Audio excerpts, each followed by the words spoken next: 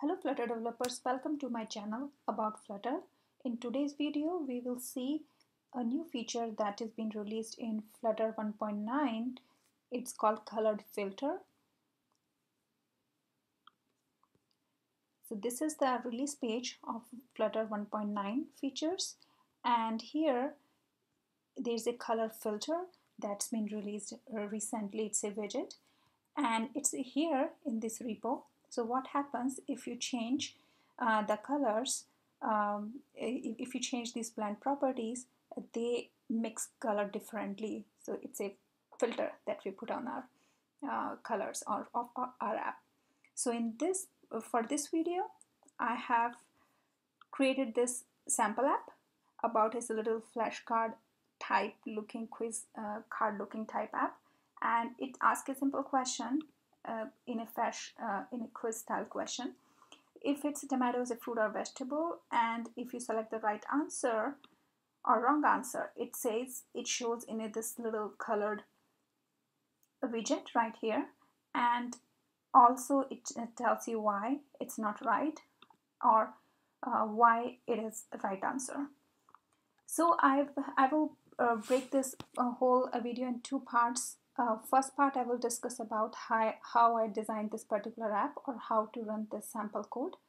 In the next part of this video, I will show you how I implemented this particular red color theming here using the color filter widget released in Flutter 1.9.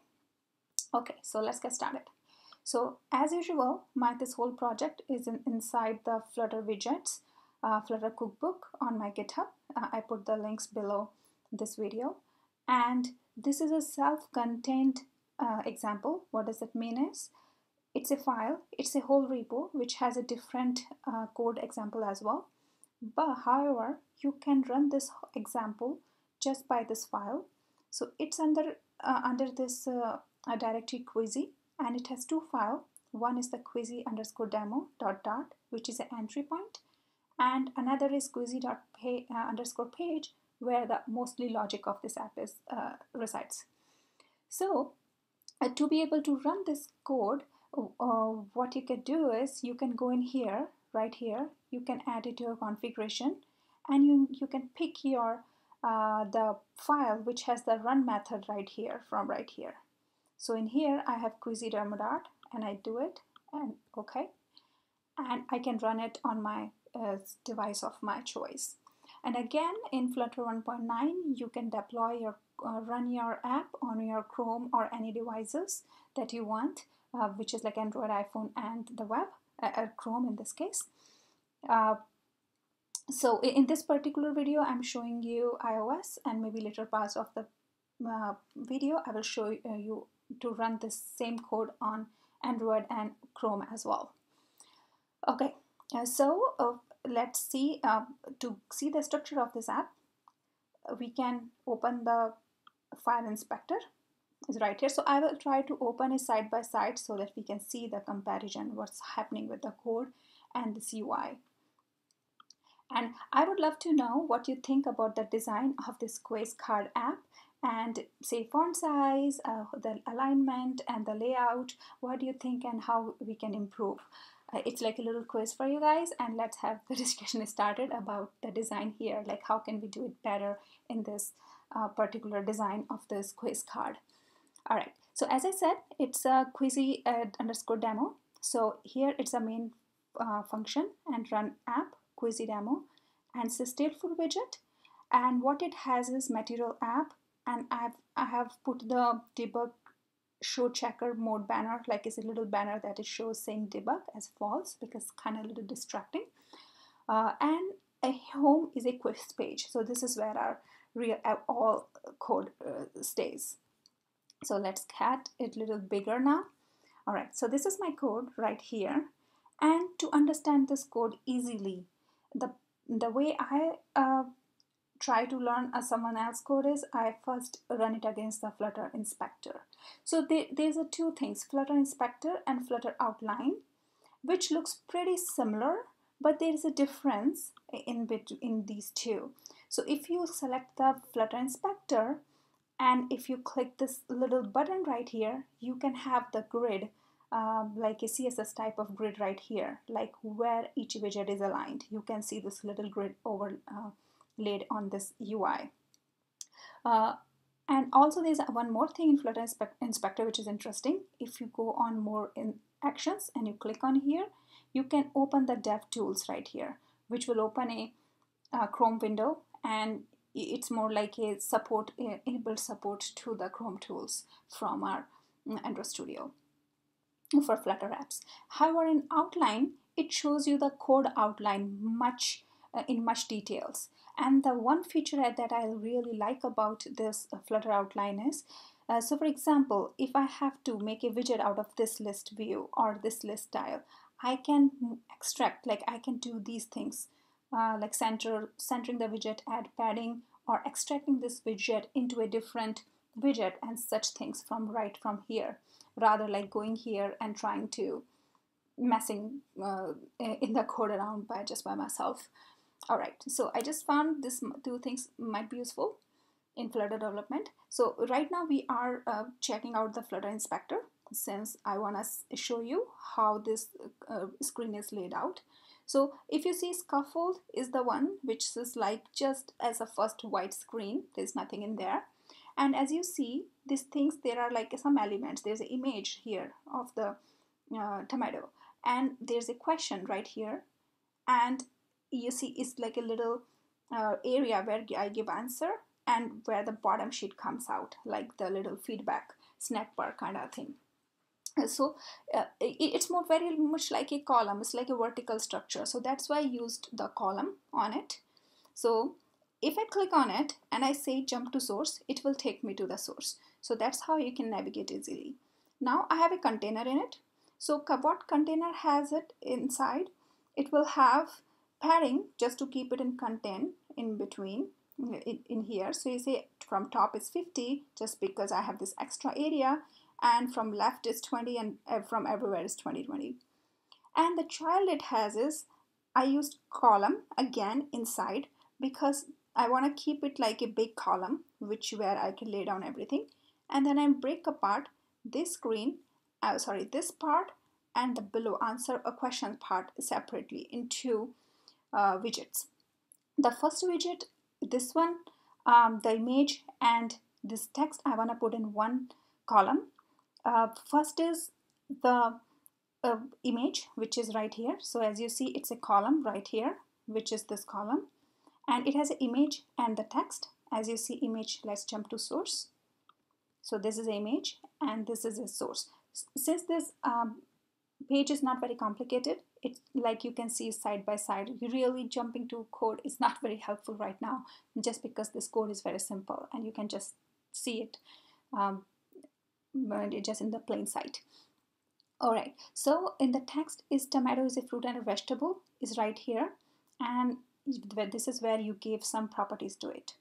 Now you see there is a little thing, a sized box. So what sized box is a little space right here I gave about 20. It's a separation between this container and my question and my answer, the answer and the user interaction area right here.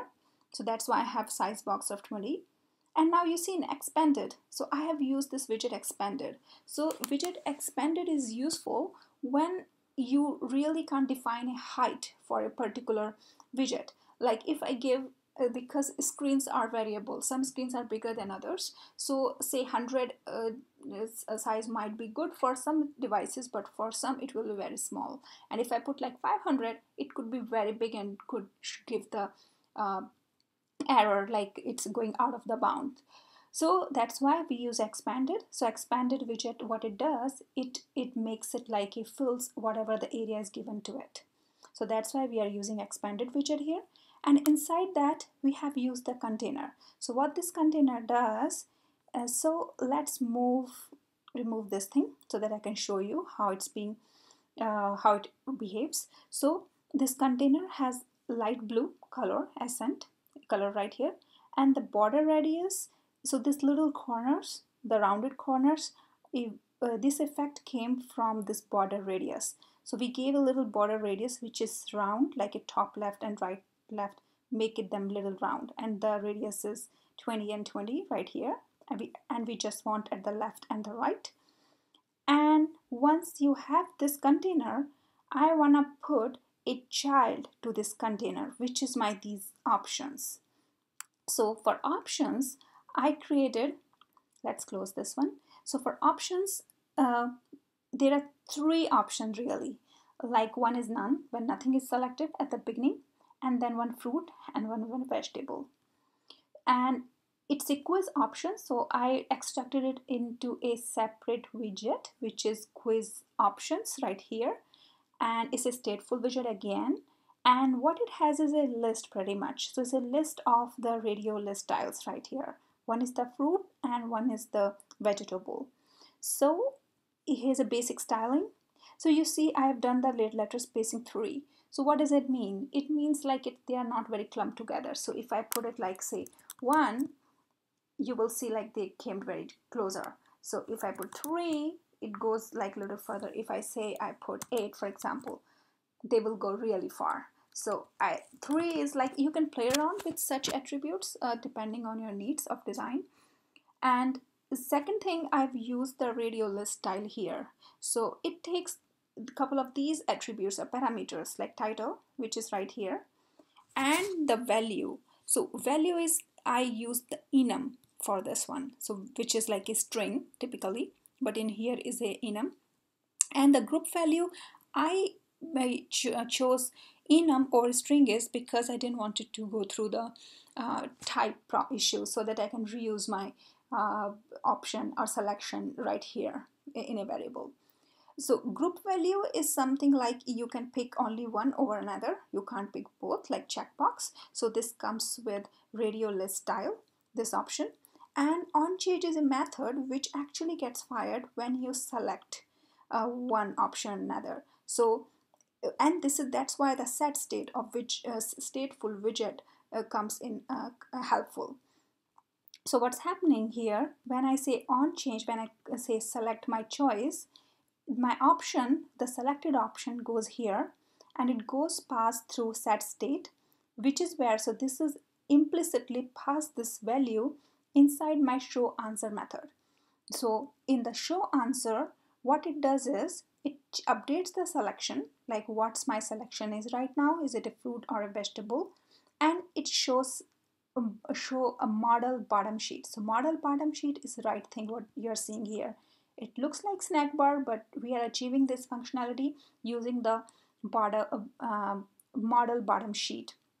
There are two different type of bottom sheet. One is persistent and another is the model. So difference is when you persistent, like if you click here, it will not go away. So it will just stick there. But while model bottom sheet, when it comes up and you click somewhere else, it goes away. So that's the reason we are using the model bottom sheet here. And in here, what we are doing, depending on what selection we made, we pick the answer, the explanation for our choice. For example, like if it's a fruit, it says you got it, this is a fruit because it has a seed in it. Or a vegetable, while many people think like tomato is a vegetable, but actually it has a seed, so actually it's a fruit, not a vegetable. I picked this definition from internet, so you can see I just copy pasted this answer, so you can see out there in internet as well. Okay, so now comes to the real part of this widget, like a colored filtered. So this is what I was talking about in the Flutter 1.9 release. So they release these filters. What it does it, so I'm using them in showing my answers and changing the the color shade of the background right here. So before we see the color filter, so I'm using as a parent to the feed widget. So feedback widget. So what feedback widget here is, it's actually the little text right here that you're seeing here. So I have pulled out in a reusable widget, which is I'm calling feedback widget. It's a very simple widget which has a height of 150 Little decoration. So decoration, you see, this is kind of important right here, light blue accent. So the actual color, if I don't put a filter here, it's a blue in color, this one. And it has a little radius, like a little rounded corner. You can't see it. I just felt like it's better this than this, rather making them very round. But you can play around with these values. And had a little padding so that my text can stay in between and it doesn't get cling to any of these sides. So that's why I'm using these padding, like 10, 10, 10 pretty much. Actually, I could have used just 10 edge only, but I was just playing around, so I kept on changing. And one child, which is the styled text, and you can see my here I'm using one thing more, which is called word spacing, which is 5. So that's the gap between the words. So that you can play around again with this thing depending on your design, but that's something I felt like it might be useful while you're designing your interfaces. All right, now go back to the color filter, like how this works in this case.